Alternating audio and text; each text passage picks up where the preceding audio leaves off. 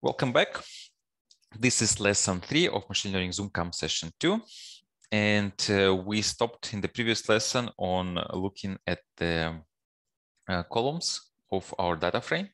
So we wanted to understand what columns are there and what they actually mean. And this is what we'll do now. We will do exploratory data analysis. We want to understand how the data looks like, just to get a feeling what kind of values are there, and just to learn more about the data and about the problem. So we already know that some of these columns are strings, right? We also know that some of them are numbers, and yeah, so we have basically strings and numbers, right? So let's try to see what we actually have there. So for that, so this is our data frame. So what we can do is we can take a look at each column here and try to understand what kind of data we have there. So we have these columns, right, which gives us the list of columns. What we can do is we can just iterate over them. And for each of these columns, print some statistics and maybe print some values and see what kind of data is there. So let's do this. So first we can print the column name, like column name and maybe some values. So print df column. Good. So it tells us, okay, we have this. So let me just add one extra line break here. So we have model make, and this is how the first 5 values look like. So then, so basically this is the manufacturer of a car, model, year.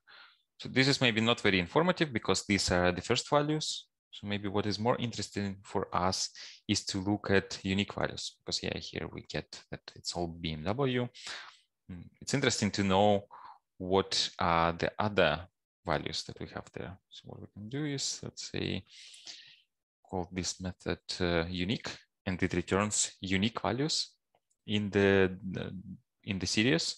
So BMW will be only once. We don't want to see all unique values. Let's just take a look at first 5.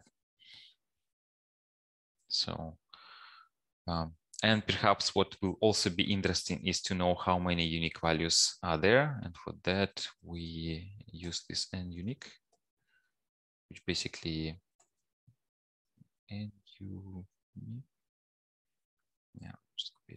which basically tells us how many unique values are there.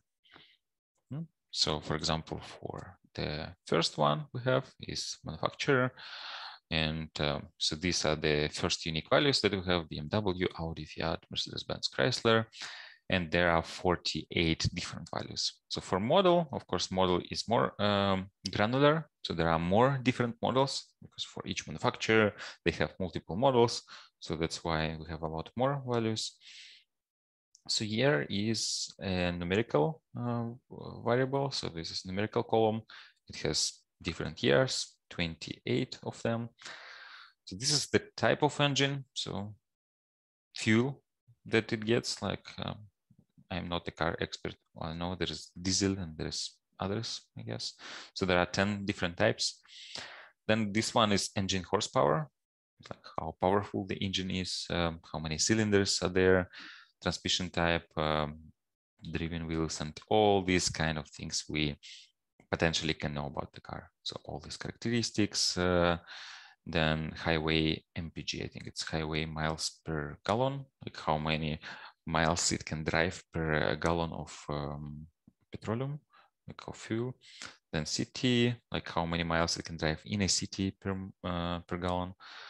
And popularity, this is something the authors of this dataset did, is they took a look at Twitter and extracted how many mentions a car had. So basically the idea here is a more popular car has more mentions. And then finally this MSRP, this is what we want to predict. So these are the prices of cars. So of course there are many different values here. Okay, so this is the data we have. And now what we'll do next is we will look at this price column closer. So for that, we will visualize it. We will want to look at graphically, because looking at these numbers is not very informative. Right? So we don't see the big picture. So for this, for plotting, we will use two libraries. So one is called matplotlib, and the other one is Seaborn. So matplotlib is more like low-level one, and Seaborn is a library on top of it that makes things easier. So we'll just see in a moment how to use this. And this line here is needed to make sure that all these plots can be displayed in a notebook. So we need to have this. So what we want to look now is at the distribution of prices to see how many different prices are there. And so I'll just, now, if you know what histogram is, this is what we want to do. If you don't, you'll see now. So we want to plot the histogram of MSRP, and it will just show us the shape of data. So this is not very easy to see. Let's use smaller amount of bins. So bins is basically, so now let me execute. So you see here, this bar. So bins is how many bars we actually have. So here we would have 40 bars or 50 bars, sorry. So we can also say, let's have, I don't know, 10. So the bars will be a lot bigger, right? So let's use 50. And what we see here is, so this is the distribution of data, and this notation here. So this actually is 1 million. So this is scientific notation. 1 E6 means 10 to 6. And yeah, so this is basically 1 million. So what we see is there are a lot of prices that are pretty cheap. So like most of the cars are here, right? And then there is very few cars that are super expensive. So maybe there is just one car that costs 1 million. Maybe there is one car that, it's 2 millions. So there is maybe one car that costs 2 million. There is maybe one car that costs 1.5 millions. Maybe there are a few cars that cost 1 million. So there are not so many of them, right?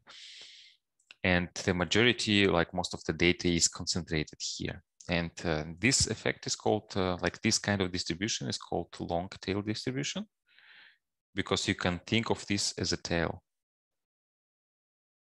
Right, so this is like there are, it's very shallow, so there are not so many values, but they have huge values, but most of the data is located here. So this is a long tail distribution. So we need to zoom out, to zoom in a bit. So for that, what we can do is we can just, let's say, look at prices that are not so large, let's say 100,000. So here it's a bit clearer. So now we can actually see I think what we are looking at here is this part, right? So only a little bit here. So we don't look at this at all, at this tail. So we look only at this here. We just zoomed in on that. So this is how it looks like. So this one is like it's easier to actually see visually. So most of the cars, they are, so yeah, so this is like maybe the average price is somewhere here. And yeah, so this, we see that this is actually 1,000. So we have this strange peak of cars that cost 1,000. Probably this is the minimal price that is possible to put on this platform. That's why we have a bunch of cars that cost 1,000. And then, yeah, so it slowly goes to I don't know, it's some 25,000, I think. And then we have a lot of cars, around 700 cars that cost around 25,000. And then the number of cars with this price, it goes down. I think it's pretty reasonable to expect this kind of distribution. So the only strange thing is here, this 1,000.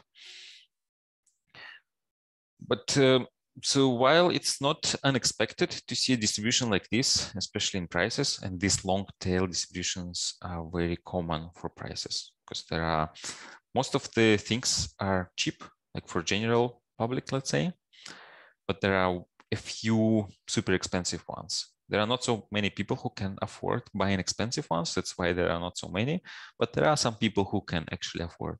So for those, there is this like very few ones that are expensive, but for the rest of the population, they have cheaper cars. This kind of distribution is not really good for machine learning. So this tail will confuse our model, right? So it will really screw things. So what we want to do is we want to get rid of this long tail. And for that, what we usually do is we apply the logarithmic distribution. So we apply the logarithm to the price and we get, let's say, more compact values. And the logarithm, so let me just show you. So it for large values, the value of the logarithm is not that large, right? So you see here we go like from 10 to 1,000, but the increase between the logarithm of them is not that high, right? So it kind of brings very high values and makes them lower. So this is one we want to use. The problem with just logarithm is if we have a 0 here, then it complains, right? So it cannot, there is a logarithm of 0 doesn't exist. Even though it's not the case for our particular case. In our case, we have prices that are always 1,000 or more. It's pretty common to add 1 to all the, so we just add 1 everywhere. And this way we make sure that we don't have this situation. So the logarithm of 1 is 0. And yeah, the logarithm of 0 doesn't exist. So we just add 1 everywhere. And that's why we make sure that you know, things are always positive. So, and we don't have these situations when we get problems. And then we don't want to add this +1 every time manually. So there is actually a function in NumPy that can help us. It's a shortcut, so it's called log1p. So it does 1p stands for +1. So it adds 1 to all the values and then it takes the logarithm. So this is actually the same as we did previously. So just for a few values, type it. Let's put this too. So we see that, okay. So we see that the values here that we have, they are exactly the same. Right? So NumPy just does this +1 for us. So we want to use this for our prices. So let's see, let's call it log price logs, and we'll use this log1p function. So here, yeah. So now, if we look at this series now, yeah. So it looks different now. So all these values became smaller. We can draw it now. We can plot a histogram. Let's do this.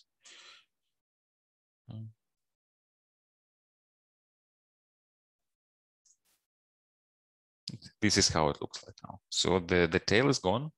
So you see that, yeah, so there is no tail. Like all these large prices, they kind of collapse into this area, right? And all the prices, like all the cars for usual consumers, they're still concentrated around here. And this shape now resembles a bit this bell curve shape. See, it's like this is called normal distribution. Normal distribution. And having a distribution that looks like normal, even though, yeah, we have here this weird peak. But anyway, so this looks more like normal. So we have like a clear center of the distribution, and then it when it goes to the left or to the right, it kind of goes down, right? So this situation is ideal for models. So models, if your target variable looks like that, models do quite well when they need to predict this. I mean, they do a lot better than with long tail distributions, and long tail distributions usually confuse models. So we typically want to get rid of long tail distributions.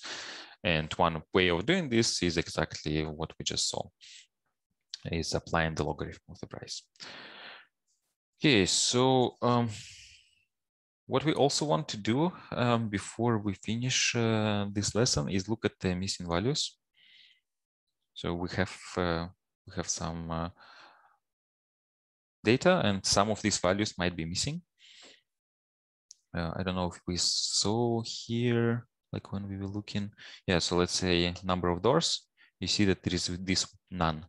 So none means not a number, or in pandas, it usually means that this value doesn't, it's missing. So it wasn't recorded. So let's see how many of them are there. So for that, there is a function called isNull in pandas. So this for every cell, it says if the value in this cell is null or not, is missing or not. It's not super useful in this form. That's why we do sum. So it sums across columns, and then for each column, it tells us how many missing values are there. And we see that there are quite a few missing values. So for some cars, we don't know what's the fuel type, what's the market category, how many horsepowers are there, how many cylinders are there. So this is something we'll need to keep in mind when we actually when we train our model. Okay, and that's it. So we look at the different values. So we try to make sense from the data. So we did take a look at this. Then next we looked at the distribution of the price and concluded that it has long tail. That's why we removed the effect of long tail with logarithm transformation. And then we finally, at the end, we looked at missing values, and we saw that, yeah, there are missing values, and we know that before training a model, we will need to do something with them. Okay, and in the next lesson, we will talk about setting up the validation framework. Before we train a model, we need to make sure that we can validate the model, and we will set up this framework in the next lesson.